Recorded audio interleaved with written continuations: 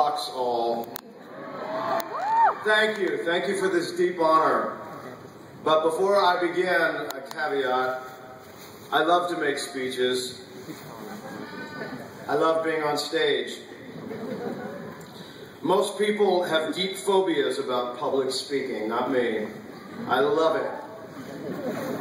But I only love it when someone else has written the speech for me.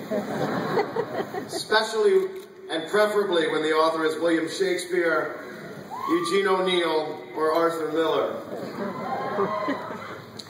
And when you are all sitting in the dark, and your cell phones are off, and the lights are perfectly focused, and when I have a really great costume to wear. Okay, I have the great costume.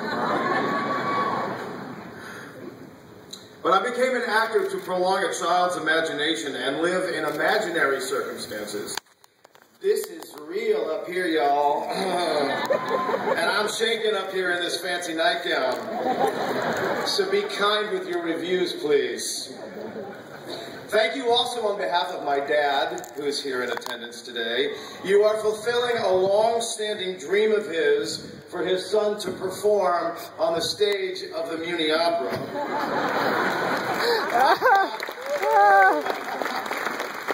Not that a commencement speech is a performance per se, but still, not a bad gig for a kid from South St. Louis. Holly Hills Boulevard, between Morgan Ford and Gravois to be exact. St. Stephen Proto-Martyr, class of '81. Bishop DeBerg High School, class of '85. Webster University, class of 1990. For a young actor with limited resources and a ball and chain of a name, I never in my wildest dreams could have predicted I would end up center stage here, in my hometown, in front of so many dear friends, family, and former teachers, giving a commencement speech and receiving this deep, distinguished honor. I am grateful. Thank you. Now, about that name, let's just address the elephant at the podium, shall we? Norbert Leo Butz. It's not that bad, right? I mean, sure, it doesn't roll trippingly off the tongue, but a sonically pleasing name never seemed to me a prerequisite for being a successful actor. In a world where we have celebrated actors with names like Mariska Hargitay, Benedict Cumberbatch, Shia LaBeouf, and even fellow St. Louisan and far wealthier television star John Hamm. John Hamm, that's his name. Good thing I never married that dude's sister. I'd be married to a ham butts.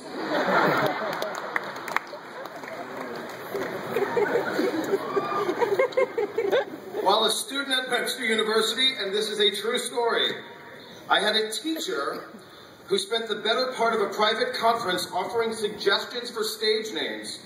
If I recall, Bert Leigh was her rave fave.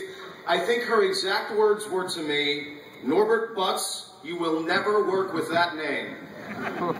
Now, if you know my dad, who also shares my name, you know his deep German pride, his former Marine's metabolism, his naturally rebellious heart, then you also know that the apple doth protest too much, and people in glass houses should never say never to a guy named Norbert Butz. I'm not a naturally competitive person, but the words "you will never" are like Red Bull for my soul. Not only will I not change my name, but I will succeed. And I will work. And I will continue to get the crap beaten out of me and be ridiculed every time my name is seen in print or spoken on TV. So there! I stubbornly refuse to touch my God-given name, choosing instead cultural and familial authenticity. And what I learned on that day is this. For all that is holy, if you have been born with a name so bad that it prompts a tenured professor to use valuable FaceTime urging you to change it, do it! Immediately! Your stupid pride will only bring you a lifetime of bullying. If you think the snickers and jeers will stop when you are quasi-famous and receiving honorary doctorates, oh, you are wrong. I swear I saw some of these fancy peeps up here hiding behind smirks when they announced my name. It will never end. Seriously, I'm deeply honored to be here today. My time at Webster forever changed me, and changed me for the better, I think. I learned what art was at Webster.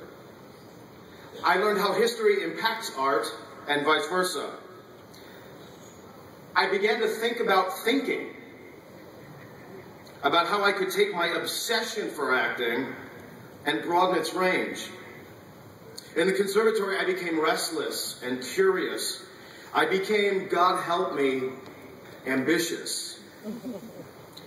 My first acting teacher at Webster was the late, great Michael Pierce, a brilliant acting teacher who demanded we go about the business of studying acting with the precision and commitment of medical students. Two of my finest teachers are here in attendance today. I was lucky enough to get one semester with the wonderful Kat Singleton. In her inaugural year at Webster, Kat demanded we be fearless in our emotional lives. She wanted us to take risks in her scene study class, and risk we did. I put a hole in a wall during a rehearsal of Cat on a Hot Tin Roof, if I remember correctly. Tennessee Williams, St. Louis boy he was, always gets my blood going. That hole was one of my prouder moments, a little gift I left for the university. Bruce Longworth ignited me with a lifelong passion for Shakespeare. His class was one of constant discovery of the raw power of language and human sound. We loved him. The late Rita Madsen taught a Shakespeare course through the Lit Lang department, so legendary, students would beg, borrow, or steal to get into that class. The late Sister Deborah Pearson taught a course on major dramatists that is still the best history class I have ever had.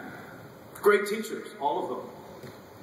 Their instruction is the foundation of any success that I have had in this business we call show.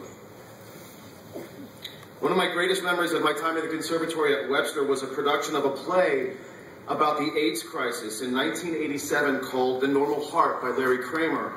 The play is really a scream of grief by the playwright to evoke social and political change in response to the apathy and the outright homophobia of much of Washington and society at large in the early years of the HIV/AIDS crisis.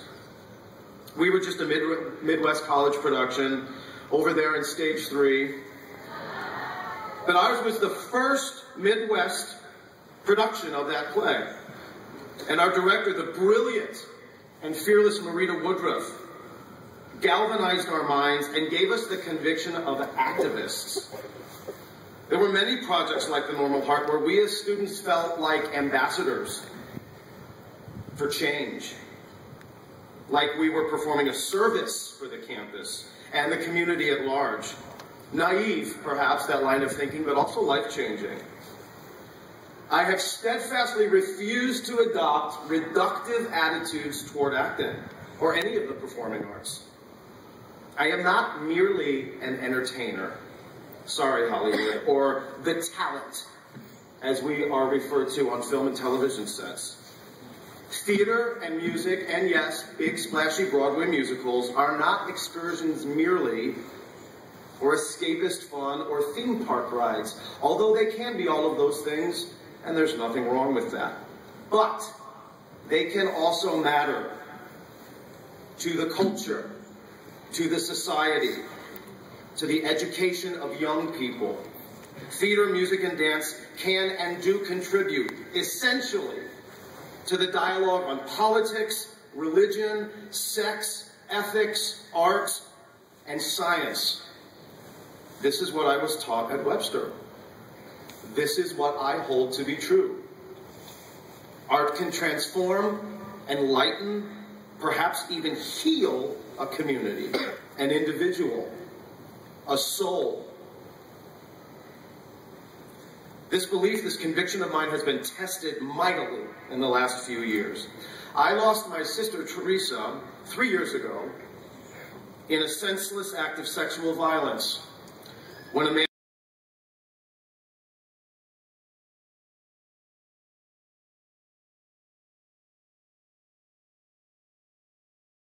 resistance and bravery by my little sister. But Teresa succumbed to her wounds and died on her front lawn, naked, at 3 in the morning, in the arms of the daughter of her next-door neighbor, a young woman of 17. The courage of my sister, the courage of that girl, my mind cannot comprehend. This loss, this grief has shaken my family to its core. The questions, the trial, the lingering pain will never leave me. It walks with me everywhere. But a terrible beauty has come from this man's hideous and cowardly act.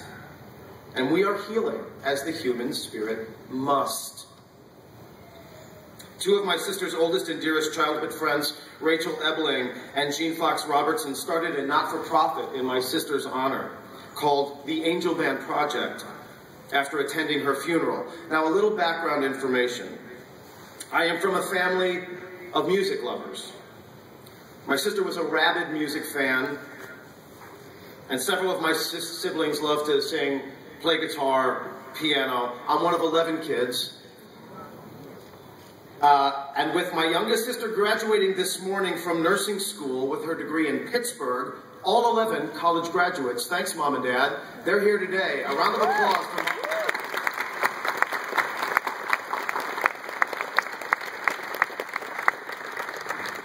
Music was just something that we all did. Mom and Dad always had an upright piano in the living room. My oldest brother Steve discovered the guitar as a kid. My brother Mike excelled at piano and accordion. And this love for music just sort of trickled down. We all sang in choir, church, high school musicals. So Jean and Rachel asked us to record some of the music we sang on the day of her funeral, and other songs my sister loved. Many were songs of faith, as my parents are believers, and instilled in each of us kids the power of faith, of a Holy Spirit that offered a life that could be lived beyond death. With donated funds, we made a grassroots CD. They started a website. They got educated on the issues of sexual violence.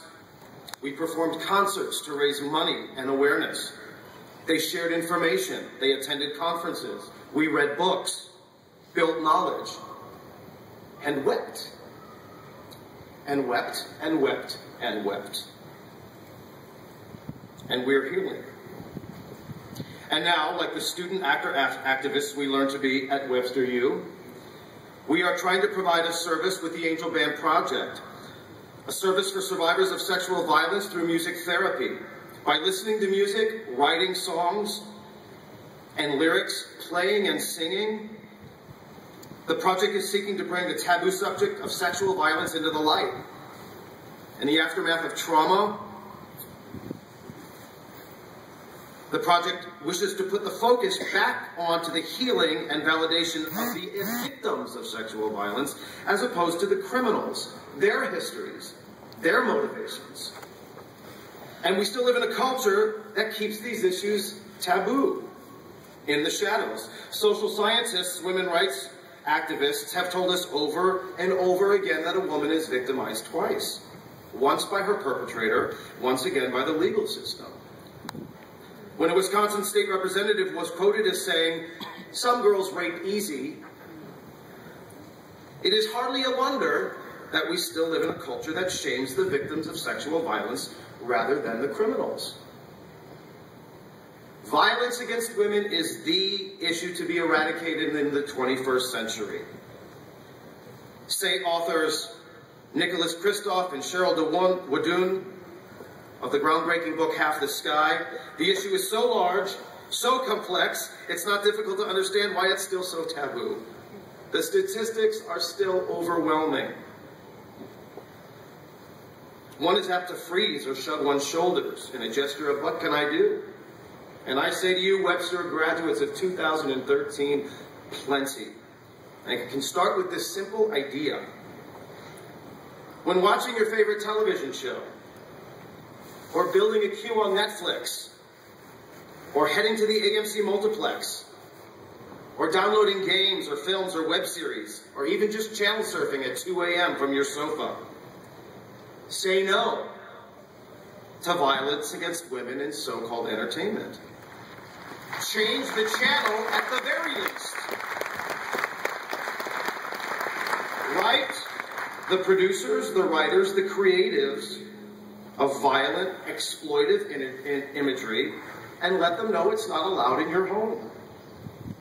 I have also done some work in TV and films, and just last year I finally took a stand with my agents and manager. I will not audition for material that uses the rape, mutilation, or murder of a woman for the purpose of adding suspense to a plot, to tease or titillate an audience when a narrative gets boring. Guess what? I had to turn down almost all the scripts I received. Because the fact remains, women worldwide are still thought to be the inferiors of men. And their bodies, especially the bodies of the young and the poor, are believed to be made for the sole purpose of enhancing the power or the pleasure, or a twisted combination of the two, of men.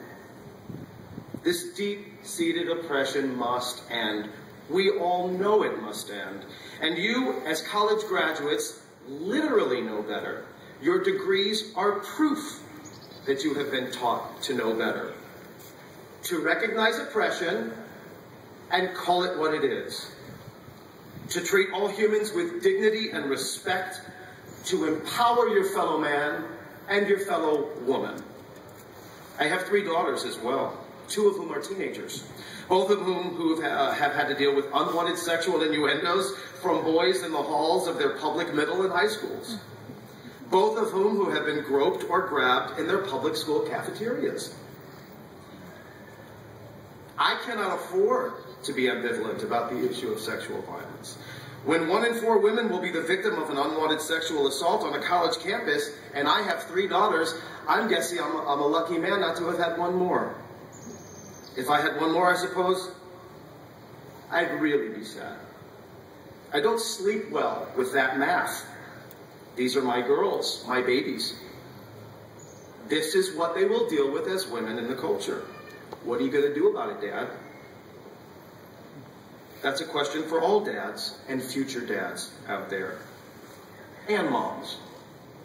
And boyfriends and husbands. What are you going to do? How are you going to treat the women in your lives? How are you going to help end the culture of violence against women on television, in music, in homes and public parts and backseats of cars all over America, in brothels in India and Cambodia, in villages in Africa, in dorm rooms and Greek houses, and libraries at our best colleges and universities? If nothing else, it's a question well worth your time. And to the women out there, those of you who are survivors, but silent, those of you who have become discouraged with the system that routinely practices an inequitable distribution of justice, freeing rapists for political reasons, or because monetary privilege allows them to buy the law, and victimizing women a second time, making them relive deep humiliations and traumas in courtrooms to satisfy defenders or judges or juries. You're not alone. The Angel Band Project shares your grief. We share your fear. But we also offer validation, hope. We think music is a great place to start the healing. May your journeys be walked with conviction and courage and resilience, class of 13. Treat your fellow humans with the decency and respect you have been taught at Webster. Be good to yourselves, but never at the expense of someone else's dignity. Start there, and you will have taken the one crucial step against the stand on violence. God bless Webster. God bless you all. Congratulations and thank you.